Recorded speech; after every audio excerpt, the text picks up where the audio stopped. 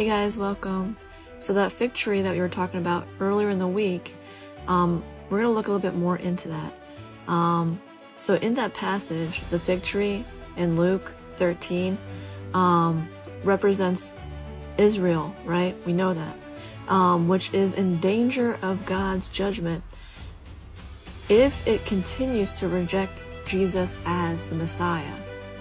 And so also if you read the parable, it says the servant said, don't touch it. I will put it in new soil and give it a year, and then I will cut it down. You know, if it doesn't bear fruit, I will cut it down.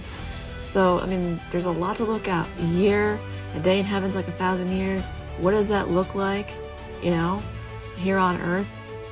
I mean, I know that summer is at the door. I'm pretty sure you guys are aware of that. We're told to know the parable of the fig tree.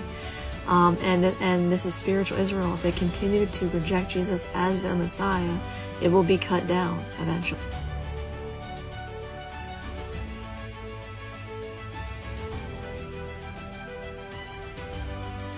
This is the parable of the workers in Matthew 20, 1 through 15. It says, for the kingdom of heaven is like a landowner who went out early in the morning to hire workers for his vineyard. He agreed to pay them a denarius for the day and sent them into his vineyard. And about the third hour he went out and saw others standing in the marketplace doing nothing.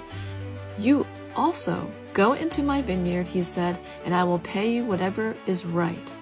And so they went. And he went out about the 6th hour and the 9th hour, and he did the same thing. And about the 11th hour. So these hours too, it makes you want to think, what does this mean, you know? He went out and found still others standing around. He says, why have you been standing here all day long doing nothing? He asked. Because no one has hired us, they answered. So he told them, you also go into my vineyard. And evening came, the landowner went to the vineyard. He said to the foreman, call the workers and pay them their wages, starting with the last one hired, moving on to the first. The workers who were hired about the 11th hour came and each received a denarius. And so the original workers came and they assumed they would receive more. But each of them also received a denarius. They all received the same wages. On receiving their payment, they began to grumble against the landowner. So we'll look into the next video.